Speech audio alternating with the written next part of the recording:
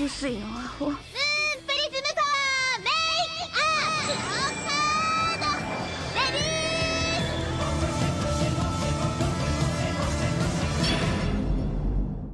Welcome to Shojo and Tell, where we discuss shoujo manga and tell who's hot and who's not, talk about themes, and just generally geek out. Today is December 28th, 2022. We'll be shoujo and telling about the series Alice 19th by Yuu Watase. I'm your host, Ashley McDonald, and I'm joined by the host of the podcast Shoujo Sundae, Chika Supreme. Hi. And Giana Luna. Hey. Can y'all tell us a little bit more about yourself in your own words? Sure. So Shoujo Sundae is a podcast that is dedicated to recapping shoujo anime because we feel that it deserves more recognition than what it currently receives. And, you know, Giana and I just started podcasting actually this year in 2022, and it's been a really fun ride. Just going over different shows, but then at the same time working with a lot of people. We've had the chance to work with many different artists, like our friend Jello Plum, her name is Sam, Hartha, Marissa Ryan, she's the should I say mangaka? Because she creates webcomics, but she creates a webcomic called Shining Star that's coming back, which is awesome. So we worked with her. And Paida and Jem, they created our theme song. But yeah, so we've just had fun being able to have the chance to look at different shoujo anime and use ice cream puns to sort of analyze like what we like, what we dislike, what we're iffy about. I feel like that's us sort of in a nutshell. I've definitely looked at your art and been like, gosh, you guys put so much effort into this. Like, it's so hardcore. Thank you. Thank you. Yes. Do you have anything to add, Giana? Man, Chika really summed it up. I'm just one half of Shoujo Sundae, so You're like, that's my identity. You could say more. No, like Giana's amazing. She like founded the podcast. She's a dueling pianist. So cool. She plays like multiple instruments. She's a singer. That does sound very cool. Yeah. Oh, yeah. That's what outside of podcasting, I'm a dueling pianist full time. So, yeah, I'm all into. I use my voice a lot. Is basically, I guess, the gist of it. You were like singing, podcasting. Yeah, that goes together. Yeah. All right. Well, as I said, today we're here to talk about Alice 19th by Yuu Watase. So this beginning section will be as spoiler free as possible. You know, we're humans, we make mistakes. So we will try to talk about this at a very high level, just like the plot, our general feelings about the series before we dive into it all more deeply. And I will give the listeners a spoiler warning probably in 10 to 15 minutes. All right, so let's get into it. So would one of you like to give a plot synopsis of Alice 19th? I would say Giana should take it away. Okay. Oh, I'll do my best with these names. Okay. So, our plot synopsis for Alice 19th goes as follows. Alice Seno, a seemingly normal girl in high school, is in love with a boy named Kyo Wakamiya, who is in the archery club with his sister, Mayura Seno. While walking to school, she encounters a mysterious rabbit in the middle of the street. She saves it from being hit by a car, while Kyo saves Alice from being hit as well. We later learn that the rabbit is a girl named Neozika, who introduces Alice to the sublime power of the Lotis words. After Alice and Mayura get into an argument about Kyo, Alice wishes for Mayura to disappear, and Mayura is accidentally sent to the world of darkness. Joined by an assortment of new Lotus Master friends, including Kyo, Alice sets out to save her sister from the darkness that enveloped her and is attempting to take over the world at large. Casual. No big deal, really.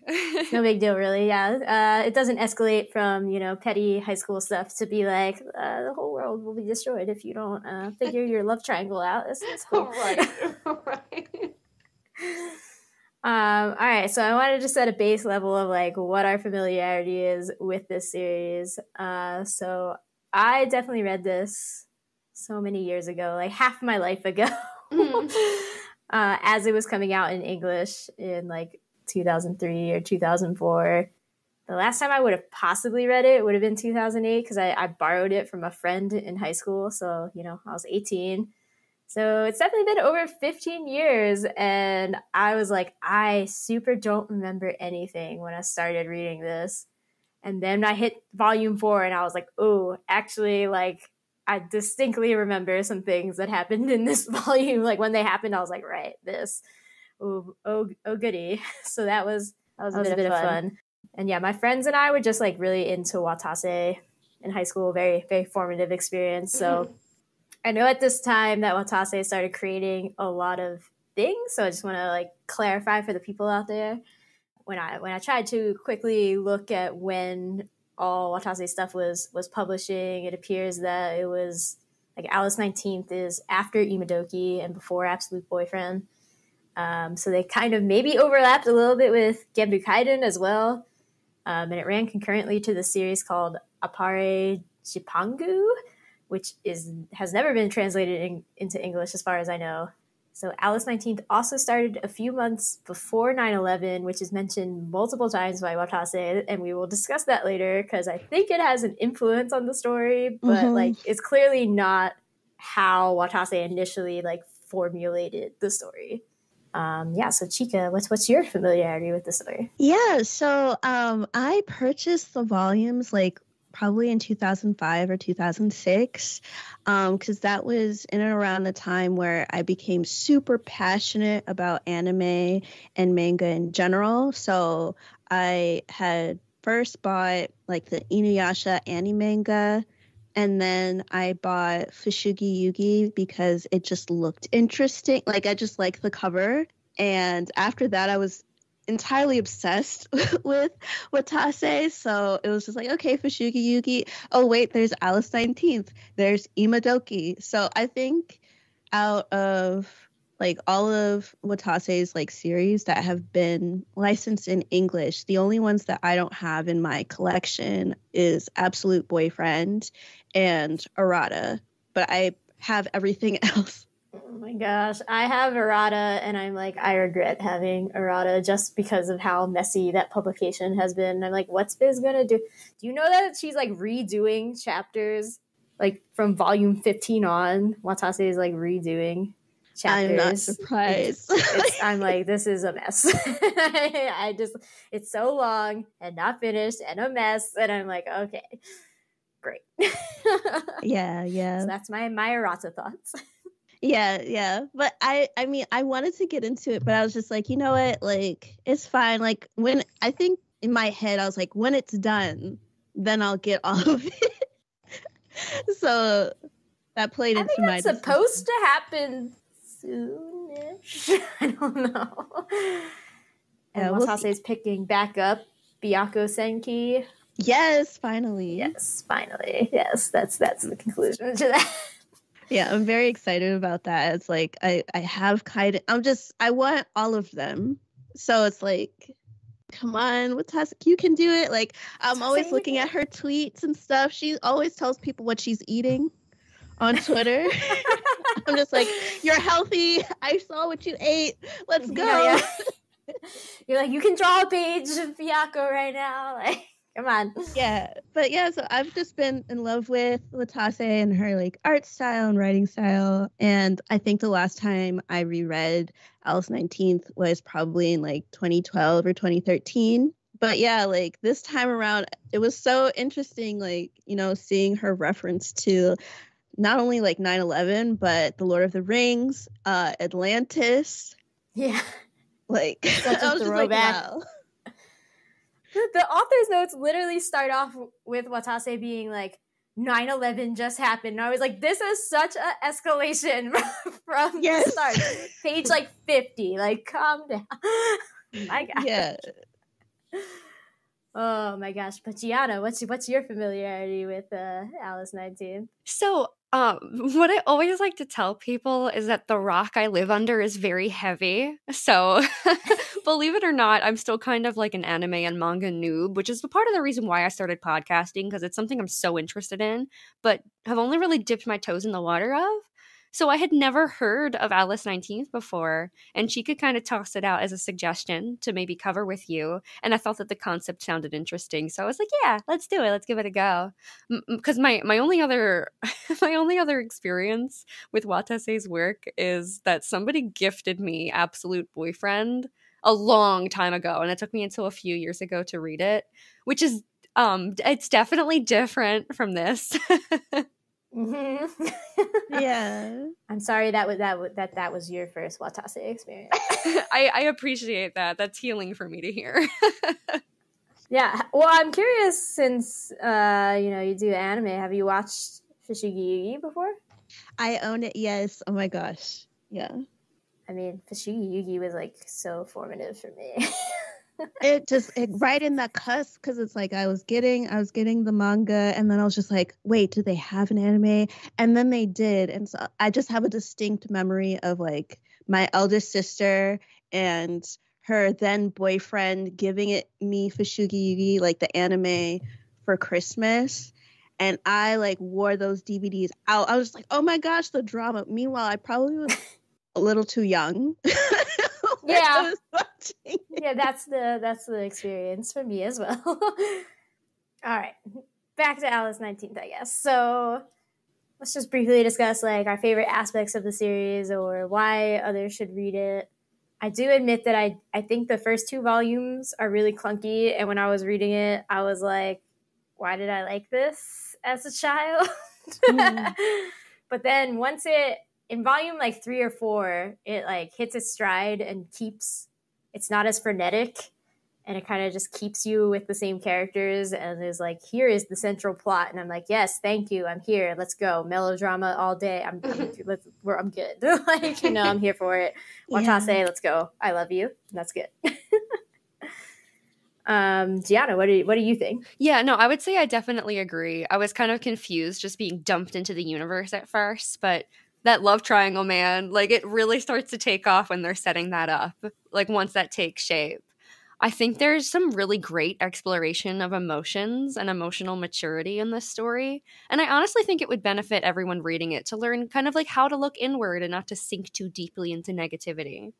Yeah, for sure. I definitely think I don't think it pushed quite hard enough for me, but I was like, it's a good message, executed pretty well. Yeah, not perfectly, but very well, I would say.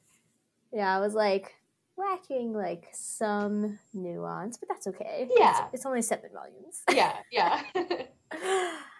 Chika, what about you? I would say, what I really loved. I think I like this just in general with Watase's work, but I love the comedic reactions by the different characters. Like when something alarming would happen, and then like Neozika would just be like straight face, like explaining the situation, and they're just like, "Oh my gosh, like eat gag, like what is this?" And so it just sort of felt as if like she was adding in, honestly, like the audience response within like these comedic reactions to certain situations. So I love that. And then at the same time, I also just like the constant encouragement of everyone speaking like their truths, whether it hurts someone or not. And like, if you're speaking from the heart, then it will reach that other person. Yeah, it's a cute series. Kyo, aka not Tamahome. He's a hot not Tamahome. He is. And I honestly think that we get some pretty good diverse representation. Again, doesn't go hard enough for me, but there are certain aspects about like we get pretty diverse characters because we get a character from Norway and the US and like China, and I was like, this is nice. And again, Watase's notes kind of bring out how I say she still. I know that Watase is ex-gender, and it's very confusing. So I've just been trying to say Watase every like reference. But yeah, Watase's notes make it very clear that whenever they come to the U.S., they're just like, everything about America is so cool. Yeah. The movie theater is so cool. It's just like, okay. That's precious. Yeah. So I think that comes from a genuine place of like, we live in a cool, globalized society, and maybe a bit of negativity towards Japan itself. I don't know. But also she was like, I made Kyo to be the ideal Japanese boy that I like. And I was like, okay. Yeah. I just love that she added, you know, different perspectives and people from different places. Which also, I wanted to, like, I should touch on this. Well, not should. But she tweeted me, like, last month. Oh, yeah? Yes. So Japan right now, like, they got this film from India. It's called RRR. It's on Netflix right now. And they have been marketing it because it's supposed to be in the Oscars race. And so she saw the film. And so I was just like, oh, I have so much joy from seeing like her excitement about the film. And so normally, like, you know, Watase, she just tweets in Japanese, but she responded to me in English. I was so excited. Now, she probably thought that I was from India. I'm not. But she was like so excited like about the film, and she talked about how she wanted to go visit India for the first time in like a couple of years and stuff. And I was just like, oh yeah. And so I was like vibing with her. I was like, oh yeah, you know, like I went like in 2016. It was great. Like you should go. Oh man, that sounds good. Apparently I need to stalk Yuu Watase more. I don't know. Right? Just like to all the tweets. Yeah. Like, I don't know, maybe she'll just be like, because I've replied to different tweets. I just think was so excited about RRR that she's like, I will talk in English for this. I'll talk in English for this, yeah. I love that in one of her author's notes, she was like, I went to Raleigh, North Carolina for a con. I was like, what? Raleigh? North Carolina? That's so strange. Anyway, Watase's life is fascinating to me, is I guess the conclusion of that. I'm really interested in her thoughts about like America as well. Yeah. I have if I could talk to Watase, I'd have so many questions, but we'll get there. So if you're intrigued about Alice 19th and you haven't read it before, it's available in English, physically and digitally from Viz Media's Shoujo Beatline. Physically, it might be a bit difficult to obtain, but what isn't these days? Pandemic. All right, so from now on, we're definitely going to spoil things like stuff that happens in the final volume. Fair game. So if you don't know the story and you want to, like, pause, come back later, or don't. And if you don't care, like, keep going. Let's go. So we're going. So first we'll start by talking about the characters and their conniptions. So obviously we have to start with Alice, the titular character. Alice is one of those character types that I'm like, is this realistic to people? Like, they're so nice and timid that everybody makes fun of them. I'm like, is that a real archetype? Right. It just doesn't seem like, I don't know. It just seems like the opposite. You know, why would you make fun of somebody for that? Just like having a quieter personality. Yeah, because I think Alice is sort of depicted as, you know, she's non-confrontational. She wants everything to sort of be equal or balanced. But I feel like at a certain point, if people are bullying you, like, you're going to lash out. Like, it wouldn't take having like a magical rabbit to be like, stop talking to me like that. Yeah.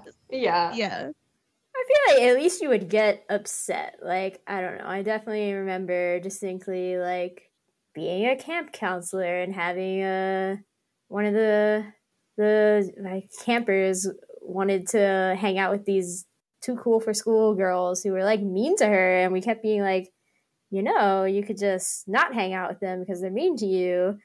But no, it always just was like them bullying her eventually, and I'm like, but then she would cry, you know, so I was just like, I feel like just eventually you cry. Alice isn't that strong, you know, in my perception.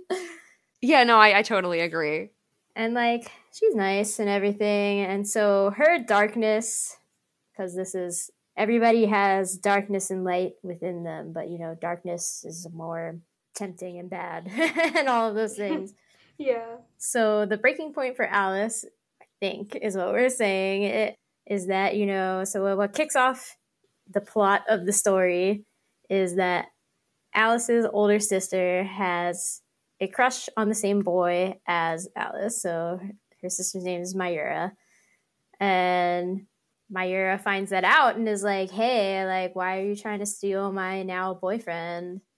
And they get into all these fights. And eventually Alice is like, I wish that you would disappear. And so she does. And Alice has some regrets about that because then Mayura is like a vessel to destroy the world. And that's not great. Yeah. Right. Probably the last thing she thought would happen when she was just speaking out of anger. Yeah, she's like, well, that escalated quickly. Okay. Yeah, talk about 1 to 10. Yeah. And I guess I would want to talk about like their sibling dynamic because actually the friend that I borrowed this podcast from in high school was one of 3 children and was the youngest. So she kind of was the one bullied by her older sister. And I was like, did this really resonate with her a lot, actually? Like, it seemed very realistic on all points, except, you know, getting sucked into literal darkness. That's different. Right. I mean, I am a youngest. Yes.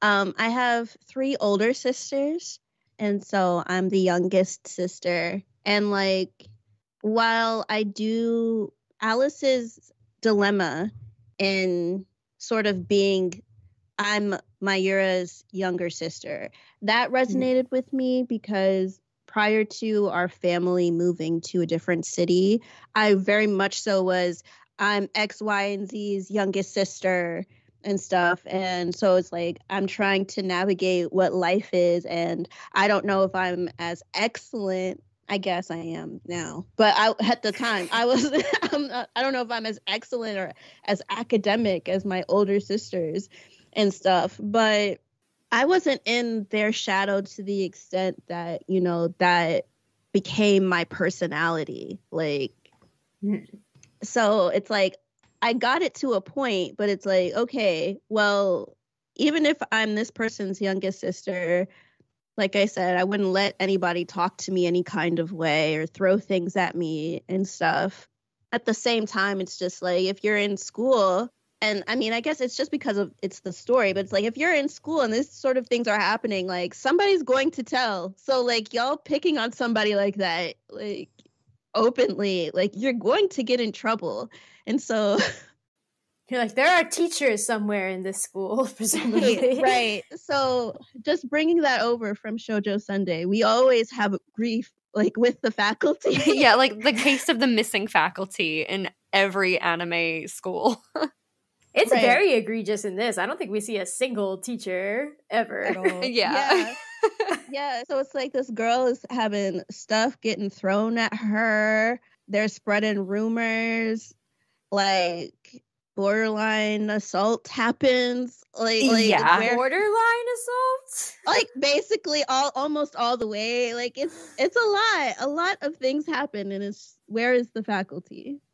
There is none. Like the most we get is parents, and a lot of them are dead. Like I don't like, right. You know, it's like, or they disappear. So it's like okay, and then Kyo and Alice eventually are just they're like we're gonna go live somewhere else. Bye, and the parents are like okay, yeah. Like, we don't get it, but we don't understand. But like, go ahead, it's fine.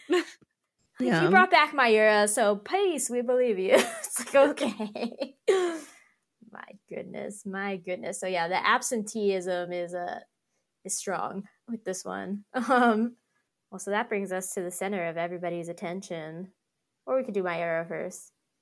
No, it's better if we do Kyo. Yeah. The center of everybody's attention is good boy Kyo, but he has a dark past. Oh my gosh, the romance tropes, they're here. Yes, in full swing. Full swing. So they're so here. So Kyo is like, hi, I'm a hot archer man. And both the Seno sisters love me, and I love them both. Yay. That's great. All of that is cool. He's a very nice, like, upstanding gentleman, always trying to protect people. And then you find out that I feel like he has multiple darknesses. One of which is that he's like, uh-oh, I killed my dad, my abusive dad, because I wished that he would die. I literally just wished that he would die, and I told him that. And the other one is that he had started to date Mayura, then was like, just kidding, I love Alice. And I know how that looks, but I gotta be honest with myself and break up with Mayura, but she won't let me, and oh boy. Yeah. My thing is, I don't know that he ever actually had romantic feelings for Mayura. I don't think he did. Right. I think it was one of those situations where he was like, I get along really well with this person, and this person's like clearly really interested in me, so maybe I could just like give it a shot, which never ends well. Yeah, Yes. I think Kyo reminds me of this, like, it's a, I don't know, there probably is a specific archetype or name to it, but it's the person that's so nice to everybody that you can't really tell whether they care about somebody in a different way because they treat everyone the same. Mm-hmm. Right. And so I feel like that fits Kyo to a T. And if I was Mayura, like, the fact that he had to be convinced to go out with her, Yeah. that would have set off alarm bells, because it's just like, okay, so my sister had to tell you to go. It's not because like, oh, I'm fabulous, we do archery together, I've been talking to you for all these months. It's just because my sister told you to like grow a pair, and now we're dating, but you keep talking to me about my sister. Like, no. Yeah, no thanks. Yeah. I mean, the way Mayura frames it is that she's like, I put in so much effort to get him to notice me, and then you just like swooped in. And it's like, yeah, that's how feelings work, you know? Like, Yeah. I get how certainly there is something to getting people to notice you, and slowly, you know, if you're like in an arranged marriage, you kind of learn to, if you want to be happy at all, you learn to like have affection for that person, right? Like, so there's some validness to that, but it's just like, well, you guys aren't in an arranged marriage situation, you know, or like that's not the conditions that are happening here. So Mayura is definitely unreasonable. So I guess that can take us. So I feel like Kyo doesn't, like, he's fine and I like him. He's pretty to look at, but I don't feel like he has a lot outside of the like romance archetype of like good guy with a dark secret past. You can't know or whatever. Like for me personally, like I eat that up. Like I'm the demographic. Like you're like, I love it. Just feed it, spoon feed it to me. All right. I mean, fair enough. Again, I'm like no shade on him. I just don't know that there's a lot to like dive into at this point. Yeah. So Mayura, did you ever like Mayura is my question. Like at any point in the story where you like, Mayura is good though. The one time I liked her was when Alice brought Neozeka home. Or is it Zika or Zeka? I don't know. I was saying Neozeka, but I don't know. Zika. Yeah. Okay. I would assume it's Zika. Okay, Zika. Yeah. So when Alice brought Neozeka home, and then Mayura was sick with her allergies and in bed, and Alice was talking about, oh, like, you know, I have to figure out what to do with her. And Mayura was just like, oh, well, I know you've always wanted a pet and everything, and you haven't been able to have it because of me. Like, I feel like if we just, I don't know, in a sense, like, if we figure this out, like, you could still have it, you know, because she didn't want her sister to lose that experience. So that was the one time that I genuinely was like, oh, yeah, you know, that is the sisterly bond that I expected to see versus what we saw for the rest of the volume. Yeah, no, I'm 100% right there with you. That was the moment for me too. Yeah. I'm just like, okay, so then we, like, that's the explanation for, like, why Mayura succumb to the darkness so easily, right? Because she was always kind of semi-mean to Alice, but I was like, I feel like we weren't supposed to technically feel that way. I don't know. Like I feel like Watase wanted us to be like, yeah, Mayura is actually nice. And I'm like, no. Right. Always manipulative. Because Alice is literally going to like the depths of trouble to bring her back, but like her sister didn't really show her much affection to begin with. Like I kind of didn't even feel like there was a sisterly bond at stake. Right. Yeah. I think we saw like one flashback in like volume 6 or maybe volume 7 of like Alice crying about being bullied and wanting to disappear, and then Mayura being very upset by it. And it's like, no, you can't disappear or whatever. Right. Yeah. But aside from that flashback and then her saying that Alice can keep the rabbit, like there's no bond there. And I feel even when it comes to the family dynamic, the Seno family dynamic, it's very unrealistic in the sense that, to be honest, the youngest child, and I'm saying this as a youngest child, gets the most attention versus the oldest. Yes, so that was... I'm also a youngest. I can concur. Okay. So it's just like, I don't know. It's a little unreal because at a certain point, I was just like, okay, if the parents are so focused on Mayura, like, why did you have a second child? Right. Didn't want her to be lonely. Yeah, I'm an only child, so I've only I just have to interpret sibling dynamics from any of my friends. I'm like, I don't know what you guys do the other, 20 hours of a day. I never see you, whatever. Yeah, so yeah, Mayura was a really difficult one for me to like in any way. It's like, okay, but now the whole plot is about saving her. Yeah. And I don't know. So the scenes that I distinctly remember from like volume 4 were when I guess they saved Mayura from the first disappearance, and she's come back, and she was initially pretending that she didn't remember anything, but then, as she sees Alice and Kyo interact with each other and be in love with each other, and Kyo keeps trying to be like, Mayura, we need to break up, and she's just like, refuse. No. Oh, yikes. No to that. Yeah.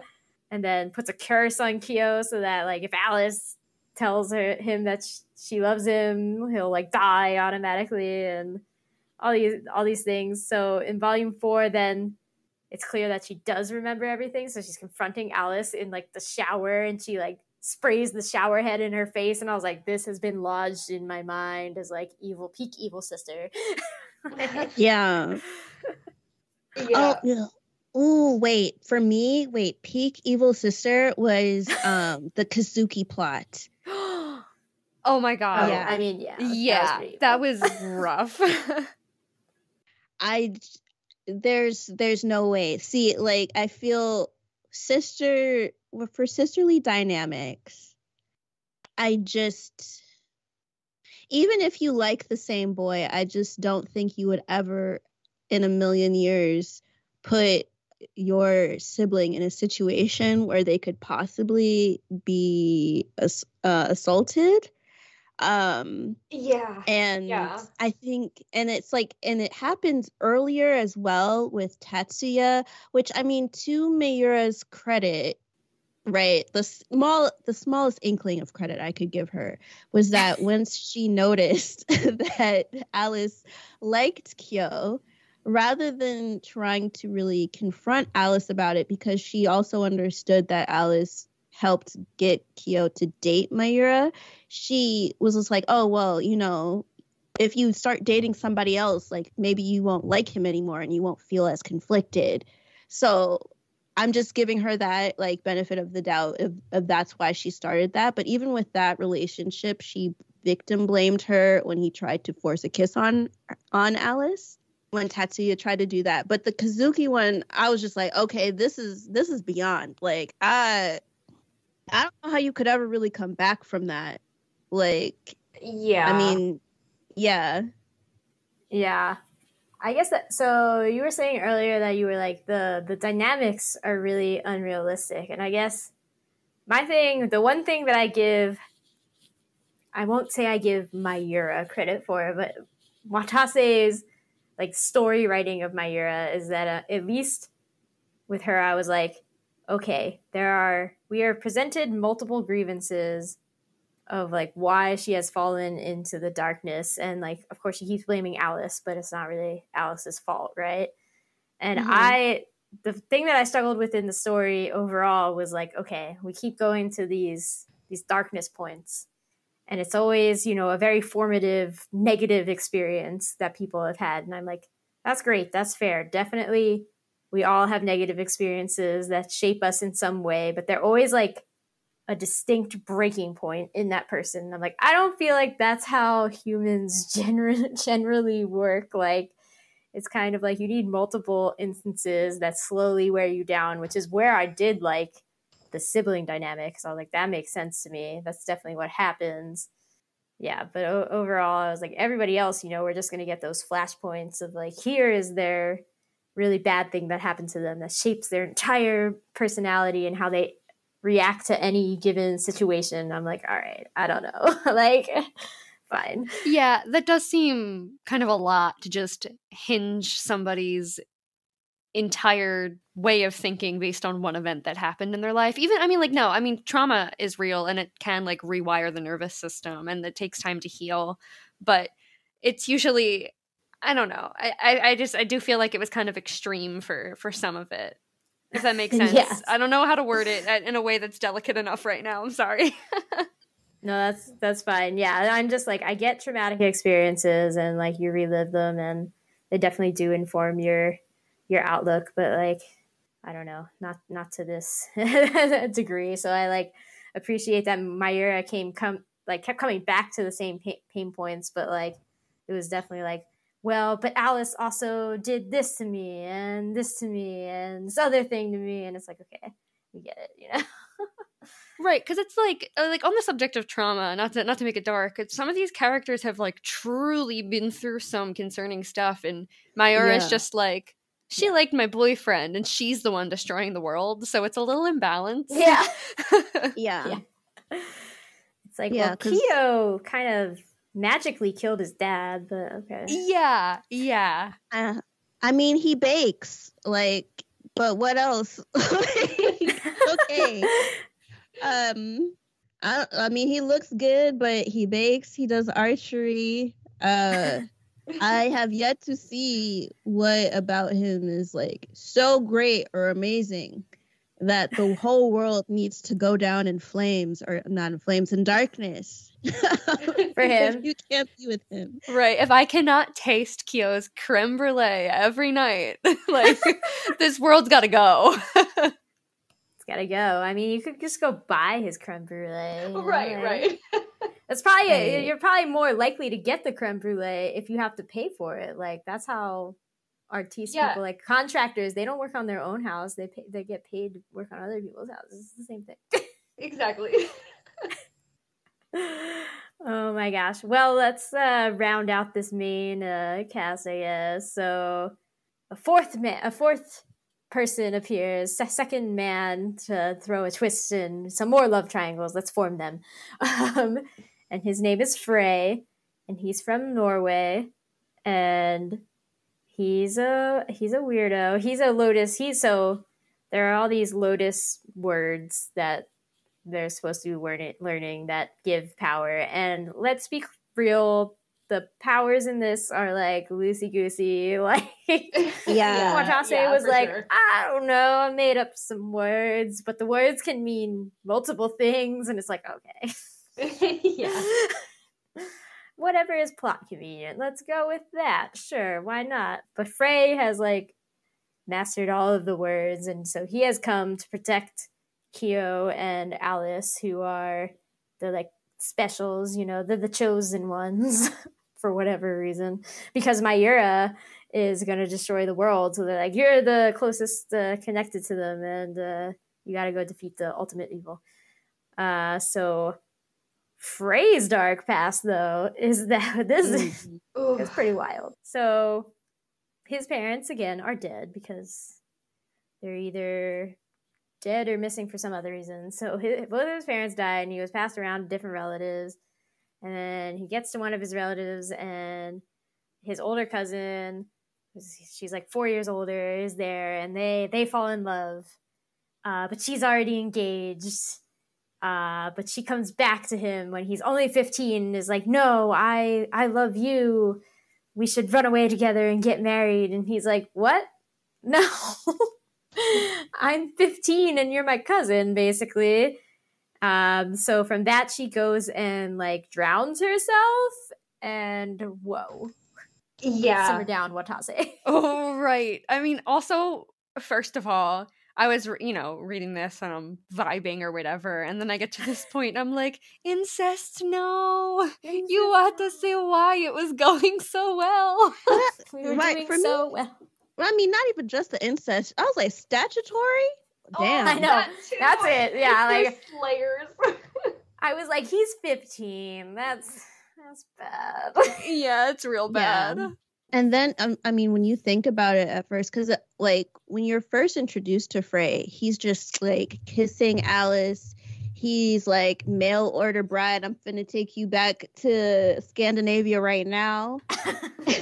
Make you my bride. Let's go have babies. Yeah. Yeah, until he realizes she doesn't have her passport, because who walks around with their passport and stuff? And so, like, when you see his physical interactions with Alice, and then you remember, like, his trauma and the statutory in the past, that's actually a symptom of that.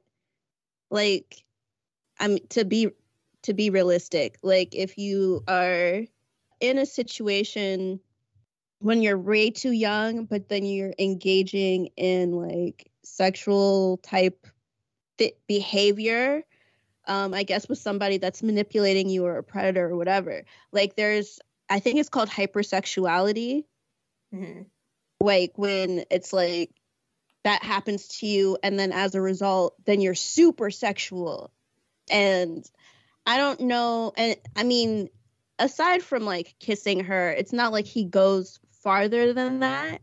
But I thought about that when I was rereading and like got to his part of his backstory. I was like, oh, which I don't know if Watase meant to do that, but I thought about that when we got to Frey. Yeah. I just assumed Watase was like, how much dissonance can I make between his like silly behavior and the supreme like messed upness of his past, Right. Yeah. Like at first I was thinking, like Frey reminded me a bit of like Atama Kisuo or Aya Soma, just like with the flamboyant, like overtly like in your face romantic or like kind of sexual in nature. But man, that backstory really kind of hit me like a ton of bricks. Yeah, right? Yeah. And I mean, I get what you're saying, because we get that kind of not in a sexual way so much with Kyo, but like with Kyo, his fear is always that he's like, I don't want to be like my dad, who is abusive and like hits my mom and is a drunk. And so he tries so consciously to like go in the opposite direction, but then feels like he falls into the pit of darkness, right? So it's like, how far from the tree can you fall? Like if you've only known trauma, how could you ever get out of the circle of trauma, right? Like it's just like that's all you know. Yeah. So of course it doesn't like I feel like when we think about it in the abstract, we're always like, well, if you know the pain of being abused, then sure, why would you continue that? But it's like, if you don't know anything else, you're just like, that's how things are. Right. Like that's your normal. Yeah. So Frey is he sure is a character. Yeah. Yeah. So then of the main like Lotus masters that we get, well, I forgot about Christopher. Christopher exists too. Christopher is a little boy. Oh gosh, what's his full name? I gotta read it. I gotta click this link and remember his full ridiculous name. So Christopher William Orson Andrew Rowland the 13th. Amazing. Watase had a lot of fun with that. I'm sure. Yeah. So he's like English, I think, and he's maybe 12 or 13. And his darkness is that his dad kind of ignored him when he was a younger child, and was seeing other women after his mom had died. And so he was very upset at his dad and like kind of hated him. But then he got into a horrific car accident. Like Christopher was involved as a pedestrian in a car accident that mangled his leg. And then his dad came to the hospital and was like, "Oh no, Christopher, I love you. I'm going to help you get better." And Christopher was like, "So then we were cool." And I was like, no, not at all. It is not that easy. It's a start, but it's not that easy. Yeah. Because, like, that's what you're supposed to do. Like, does Britain have CPS? Child Protective Services? Do they have it? You're like, can we call them? Because it's like he got so upset with Christopher that he hit him at one point within that flashback. And then if you had been with this child, maybe his leg wouldn't have gotten screwed up like that. And so it's just like, you saying you're going to be for your child, be there for your child. Like, that's what you're supposed to do. Like, why haven't you been doing that? You know, like, your wife isn't even fresh in the grave yet. And like, you're chasing after like different blouses and stuff. Like, no, that's not how this works. So.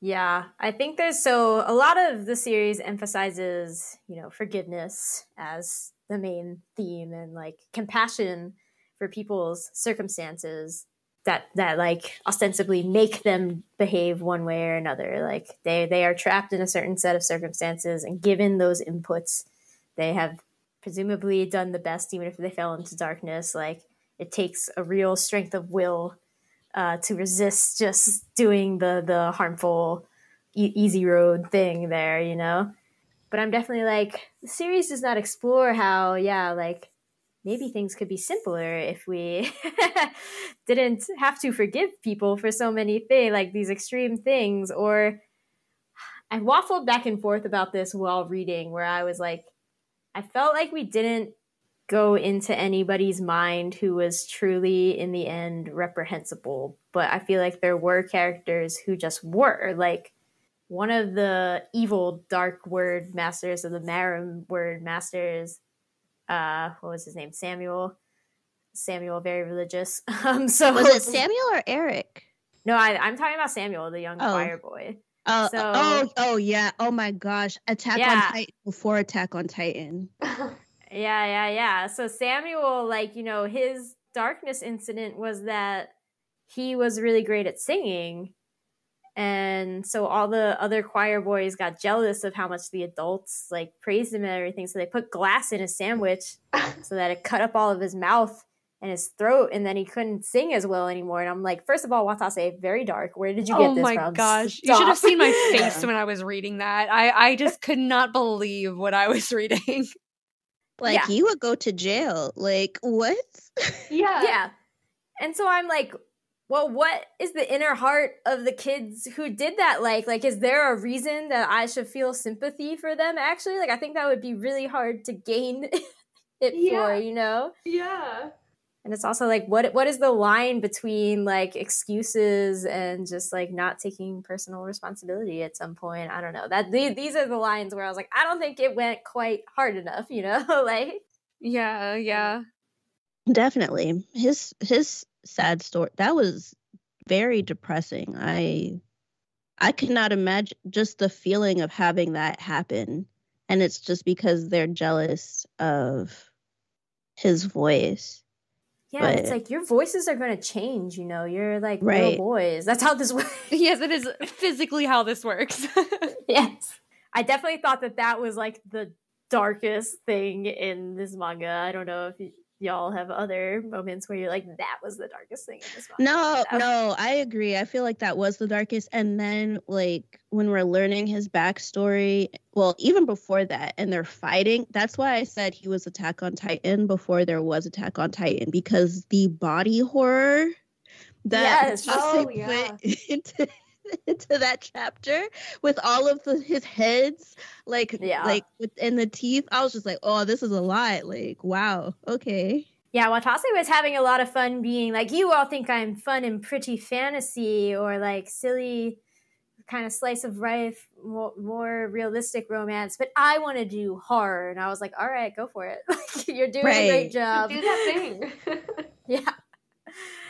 I was like, I don't know why the ultimate darkness master who overtook Mayura is some sort of weird sea urchin creature, but that's okay. Like, go for do what you want. Yeah, we love this for you. Yeah. I mean, honestly speaking, I'm surprised, like, now that we know the backstories, I don't know why they chose Mayura and not Samuel to be the one at that, like... Right. Yeah.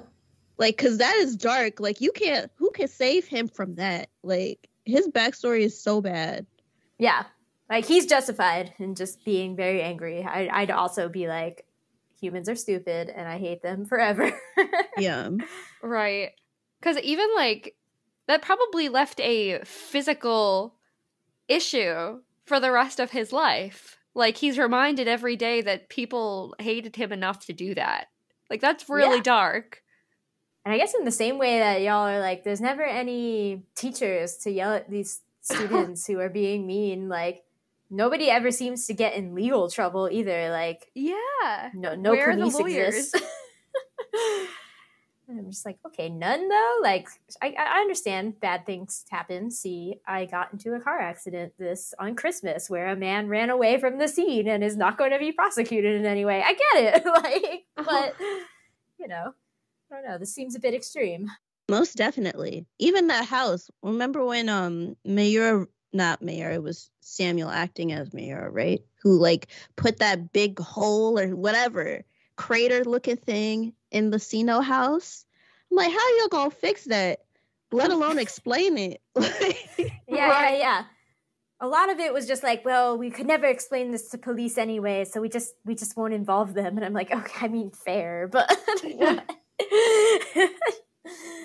okay.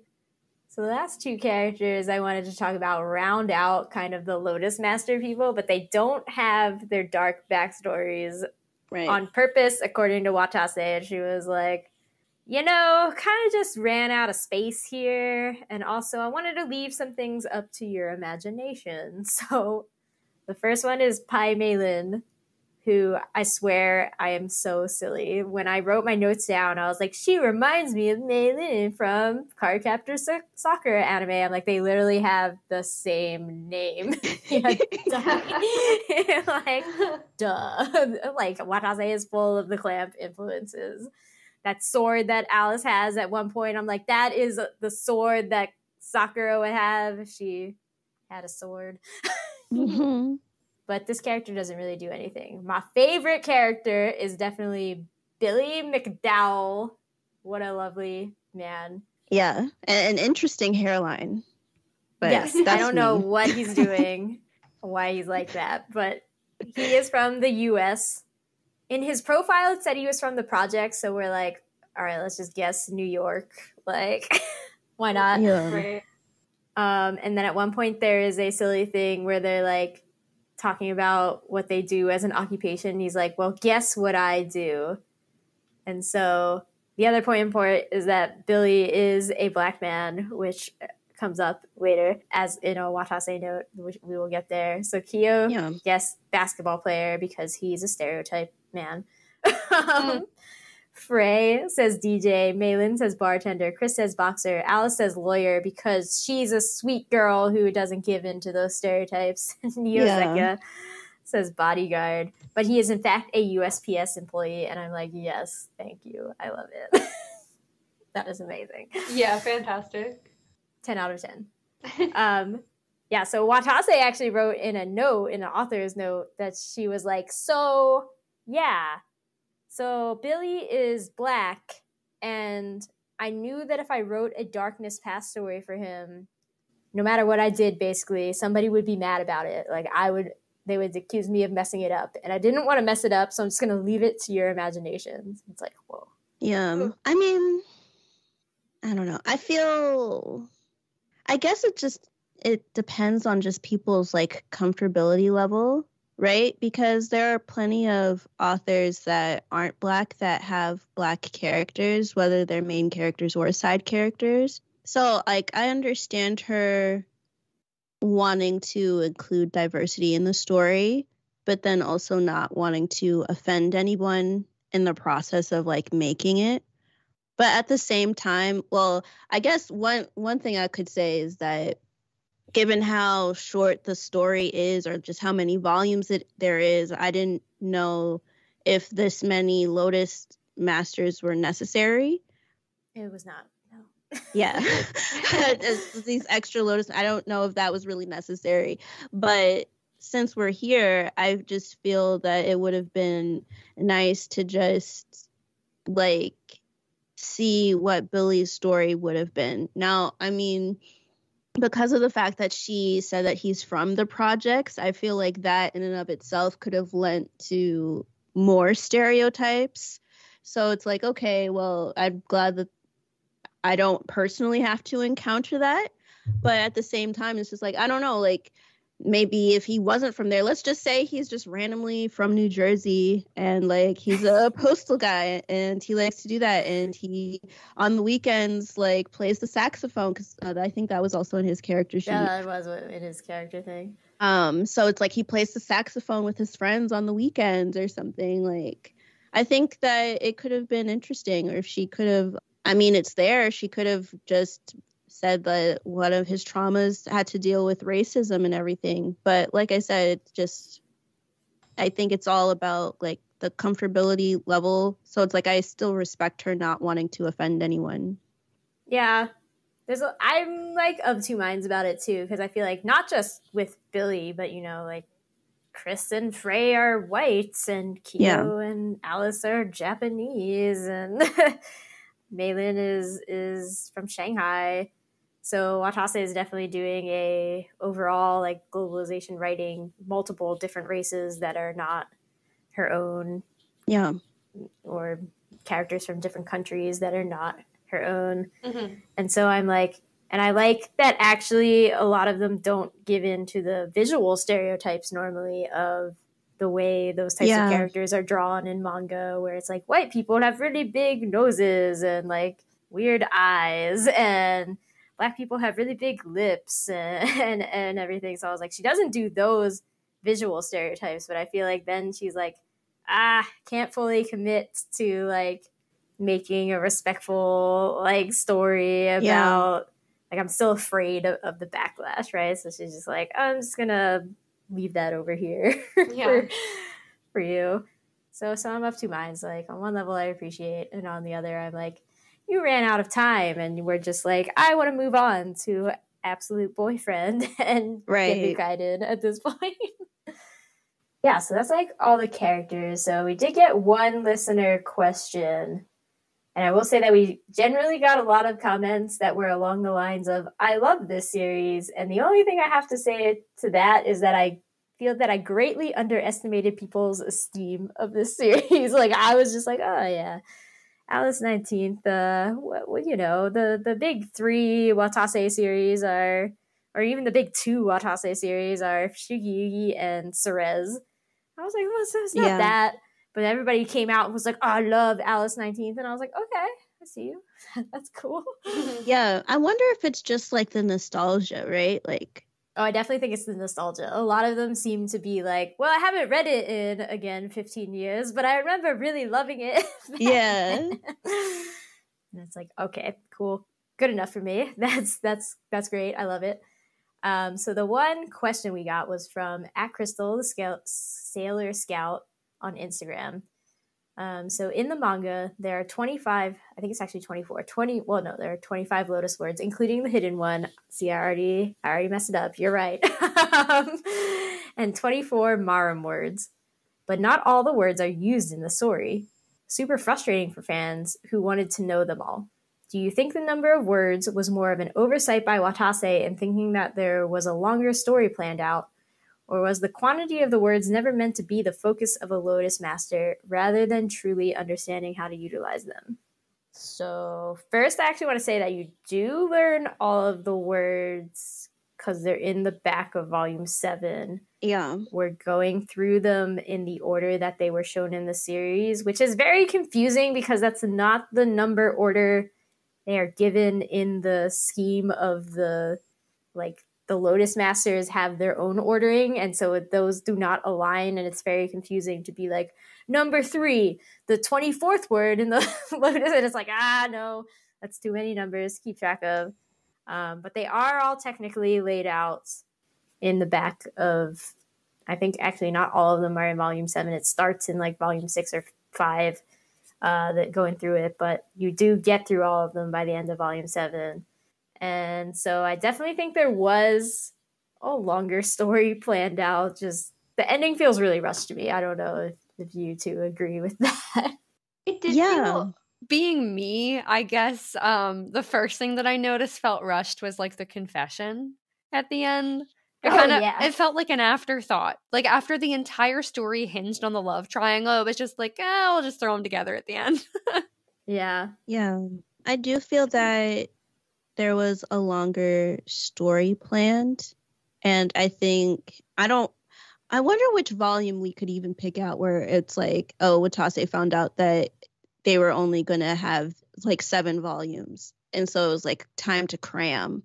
But yeah, I think that there was supposed to be a longer story, and I think even hearing the backstory of certain characters, it's like, this would have been fleshed out like more, because the way that we see it is like as if it's shock value. So hearing about Frey, it's like, what? Frey and what? Okay, shock value. And Eric.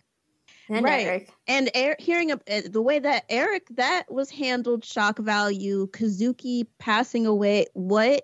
Oh my goodness, yeah. Kazuki passing away from like the bluntest arrow I've ever seen him with. Oh no, actually it was Samuel shot him, so he probably made that arrow super sharp. But otherwise, Mayura was definitely trying to shoot people with like the bluntest arrows I've ever seen. Right. And it's like this super like Darva mass that was eating the metropolis. Like, I just feel like, I think Watase wanted to actually flesh out this story more, and when she heard word that it wasn't going to happen, it was like, okay, well, here are all the story elements, and I'm just going to put all of them into this, and we're just going to fast forward, and that's the manga. Right. It's like a cheese board of traumatic backstories. Yes. Yeah. The Eric one is just like, did we need this extra twist with Frey? Because we had just gotten the thing about him loving his cousin, which was, again, told in the most melodramatic way. It was like, I went to live with my uncle, and there lived my older cousin. We instantly fell in love. Like, every sentence is only like 5 to 10 words, and they're all just like super dramatic. Like hard-hitting sentences. Yeah. And then like the next arc is like, and now we're in Frey's home chapel place, sanctuary, and we learn that Eric has betrayed them all, and Eric was his mentor, and he was just like, yes, I was jealous of you being better as a Lotus Master than me. And it's like, haven't we played up this like jealousy thing enough? Do we need this extra twist with Frey? He didn't need this. We didn't need this here. It just wasn't necessary. We could have given us Billy's backstory instead. That would have been more fun. Yeah. Right? Yeah. We could have absolutely used that space for somebody else's backstory. Right, because it's just like, I mean, it's kind of enough. We already have the 9/11 references, but now we're going to have a serial killer? Okay. Like, sure. Yeah. Sure. Yeah. And then the 13th bell goes off, and it's just like, wow. Okay. Bye, Eric.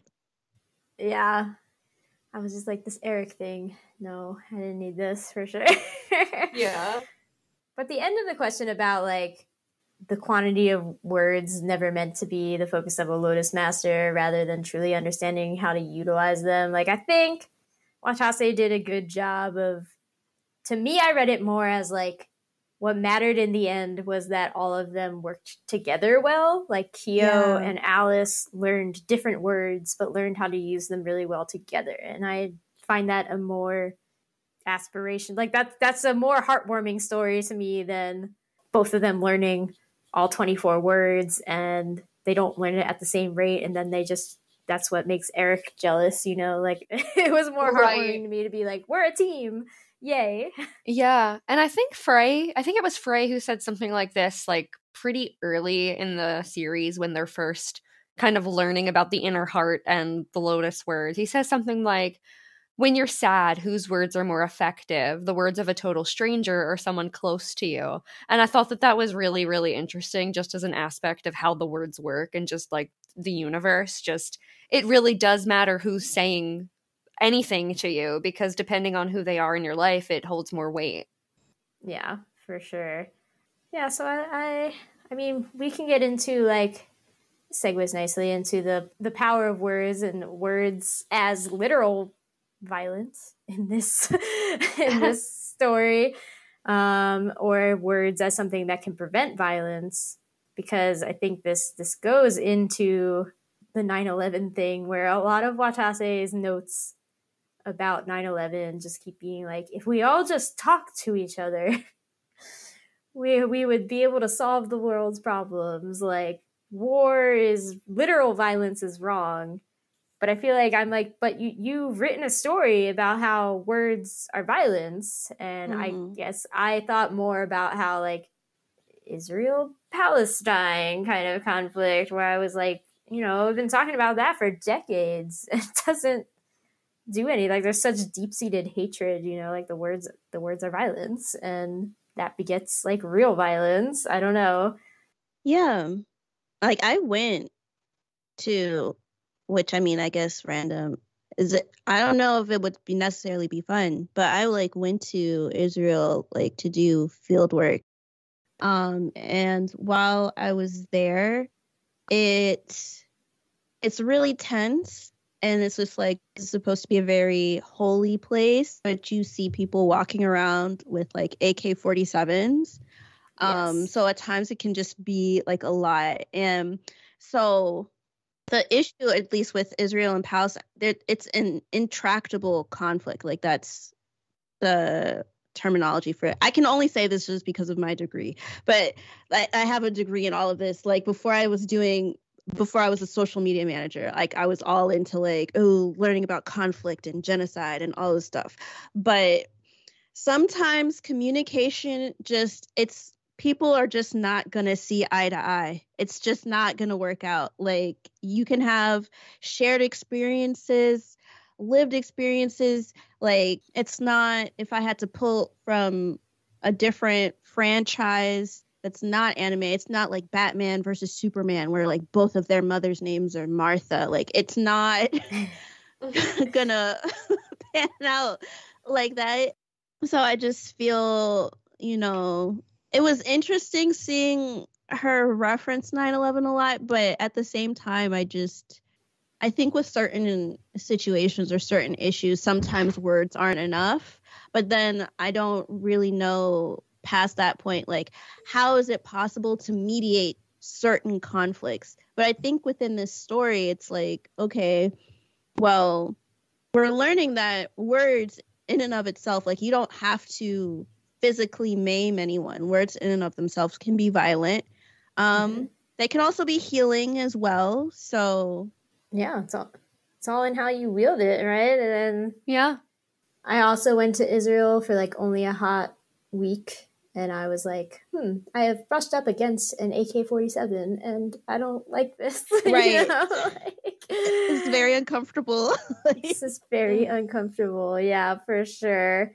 And I just think that, so I like this power of words, and words are violence. Like that's a perfectly fine message. And I actually like it most from looking at it at the angle of like, are the things that you say when you're at your worst, is that like your true self? Because that's how negativity festers. Like if you just focus on the negativity, you just keep digging yourself deeper and deeper and deeper and deeper into it. And so I used to be the type of person who was like, yes, if you say the negative thing, that's like the real thing that you meant. All the positive things that you said before that, when you're not feeling, when you're in your normal self, that's not your real feelings. Your real feelings are your darkest thoughts. And I have tried to get out of that, but I think this manga does a good job of having that like teenage feel about it, of like embracing that mentality. Yeah. Yeah. I think we can just be both. I think, you know, like what you say when you're in that darkness is true, just as like what you say when you're happy can also be true. It's just more about how you let those words impact your life and like your overall trajectory. Yeah, I think Alice says something like there's light and dark in both of us. We just have the power to choose.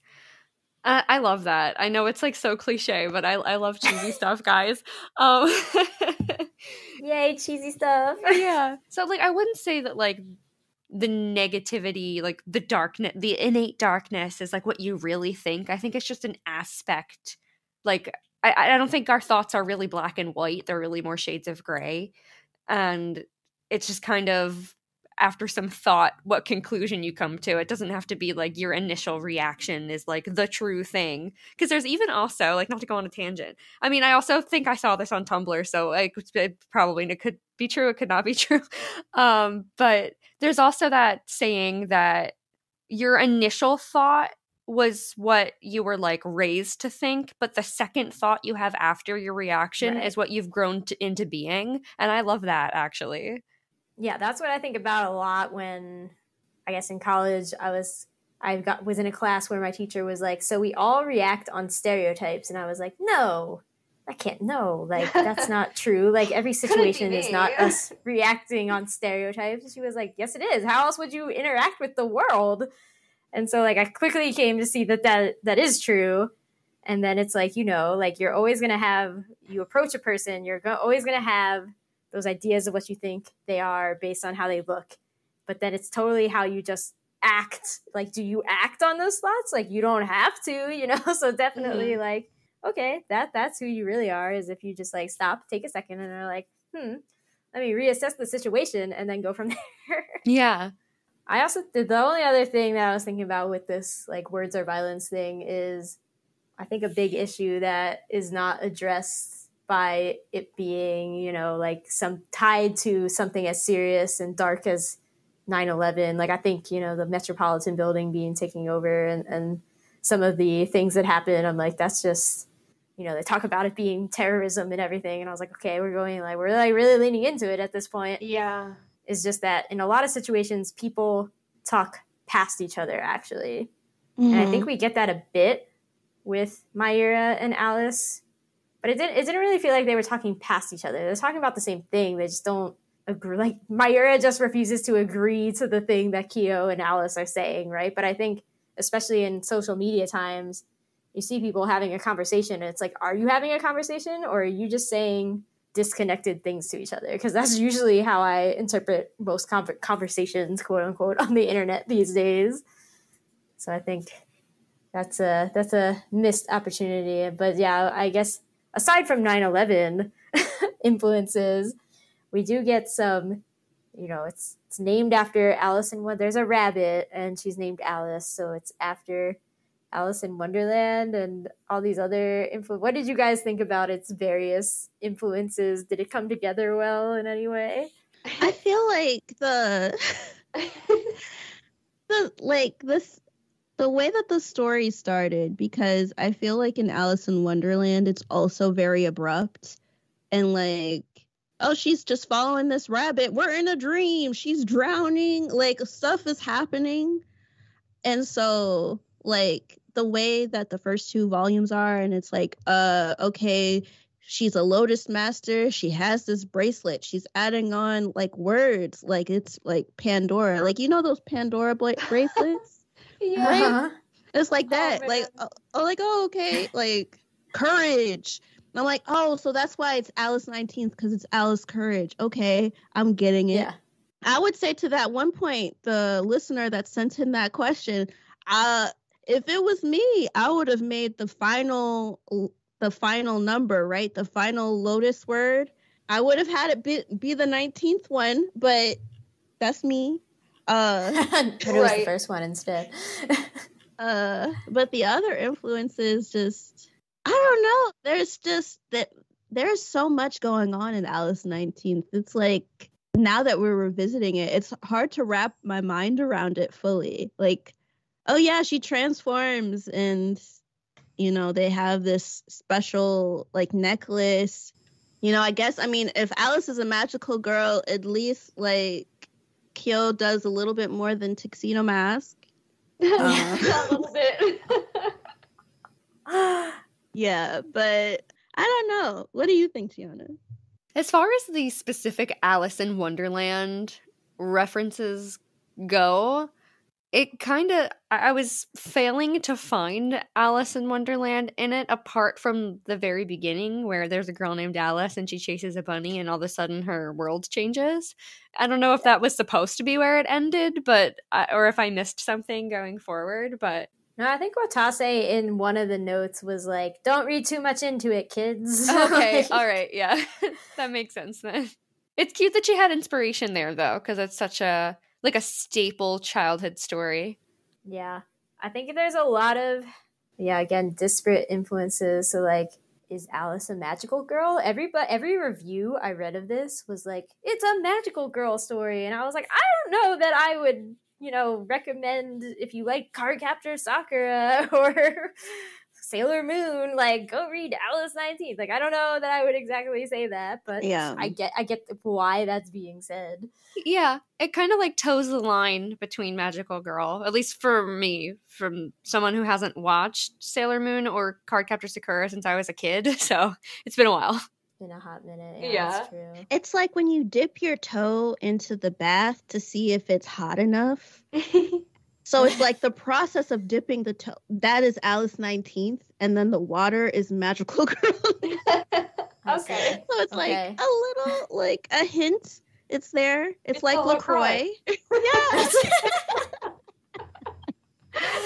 All right. Alice 19th is LaCroix. We've solved it, y'all. We've solved it.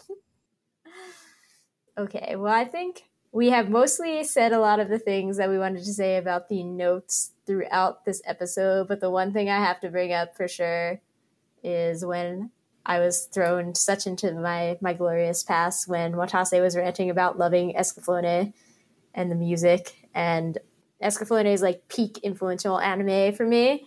That side note was also kind of normal for a manga artist. It was just like, I like to play video games and listen to music. I'm like, yeah, that's what they usually talk about in there.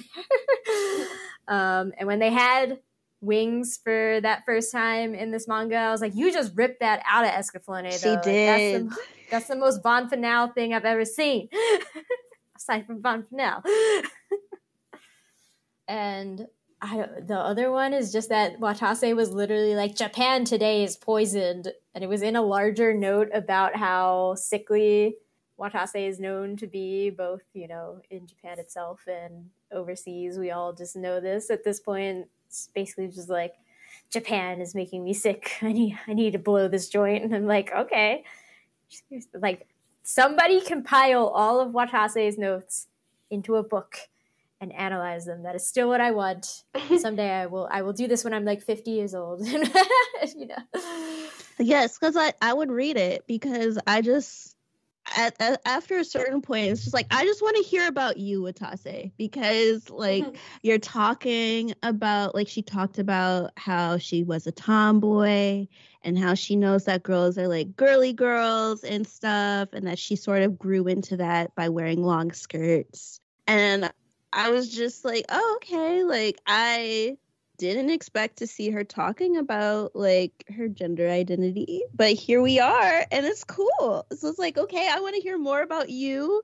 But also this page, it's like, at least when we first started off the series, it's like, oh, okay, we're meeting Alice, and it's so cute. And 9/11. It's like, what? 9/11 happened, and we should just talk about it more. And I was like, okay, that's not... man. What I expected to be right here, but for sure. No, I think it would be fascinating, to put Watase's author's notes in order and give them some context and then just see the evolution of like her thought process and like all the wacky things she said about, or, like scathing things about editors and everything that she said, especially in errata, like, whew, I would love to see it. Just all easily findable for me. That's what I want. Yeah. I'll have to start scanning them all and like putting it in a book. Oh my goodness. Okay. Almost final segment is Shipping Corner, because there were love triangles, so we have to discuss them, I guess. So first of all, how did you feel about Frey and his cousin? I was ready to call the police. Absolutely not. Appropriate response. A++, correct plan of action. So what did you think about the possibility of Frey and Alice? It felt like way too forced. Like, I feel like obviously her type is a lot more calm and like consistent if you're looking at Kyo.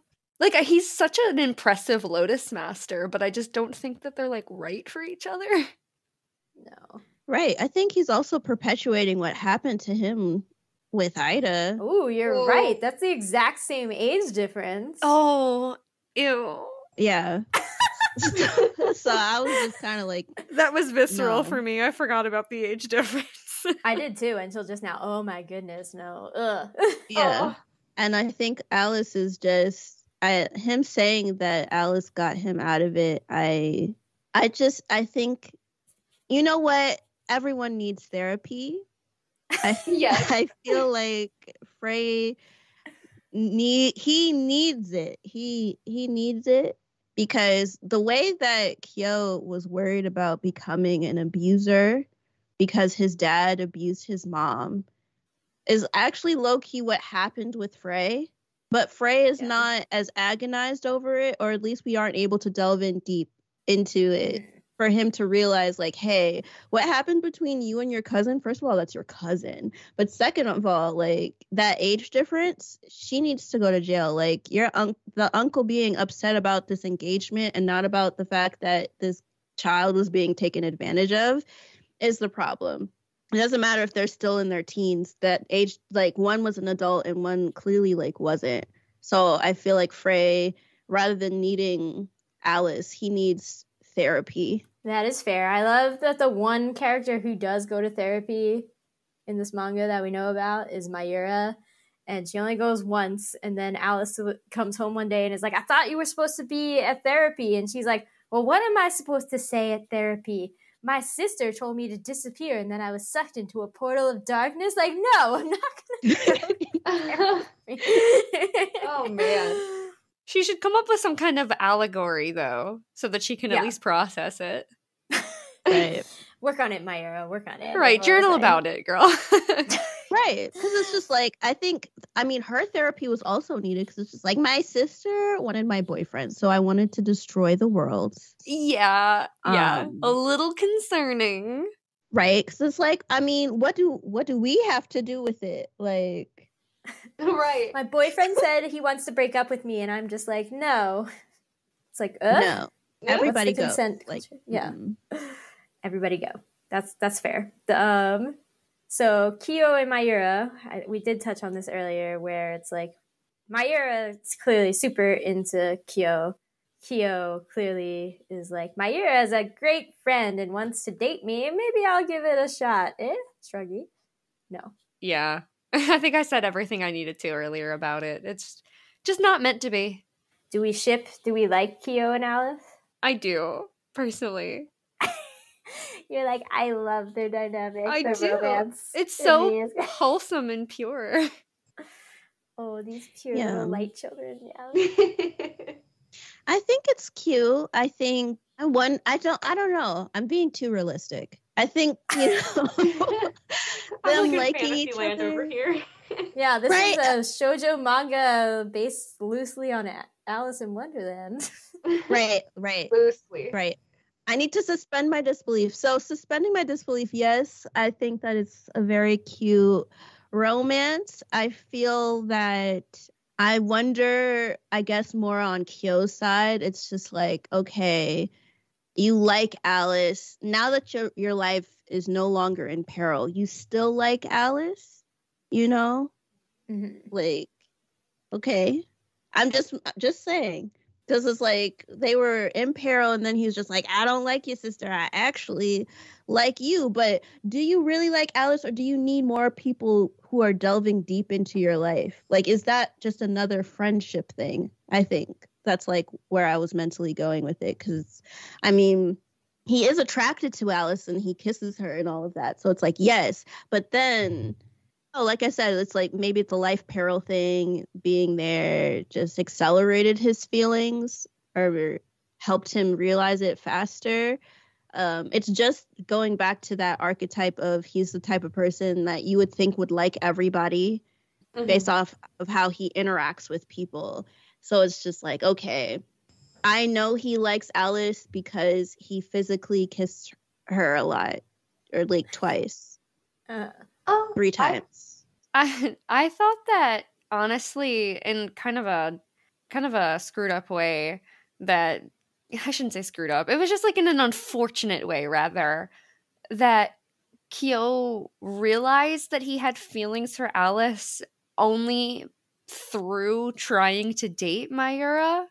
Like, he realized, oh, I don't really feel this way towards this person, but I'm having all of these thoughts towards this other person in my life, and it just happens to be her sister, and it was just really unfortunate. That's just, I guess that's how I interpreted it. Right. Oh my gosh, he's like Prince Charles. I mean, King Charles. He's a king now. I forgot. Yeah, he's a king. Gosh, we're going to get canceled because of this. Don't cancel me, okay? We're in the U.S., okay? You have no authority over us. Right. The monarchy. What monarchy? We don't know about that here. No, King Charles, he married Diana, but he actually dated her older sister first. Oh. And then stopped and then started dating Diana. But I mean, he's kind of less toxic. So in that way, because we all know how that played out. I was like, well, yeah. No, I agree though. I thought the little bit that we got in the beginning of the story, like before he started dating either of them, showed his clear preference for Alice, or like at least that he thought about her more than it seemed like he should given the circumstances. Like, yeah.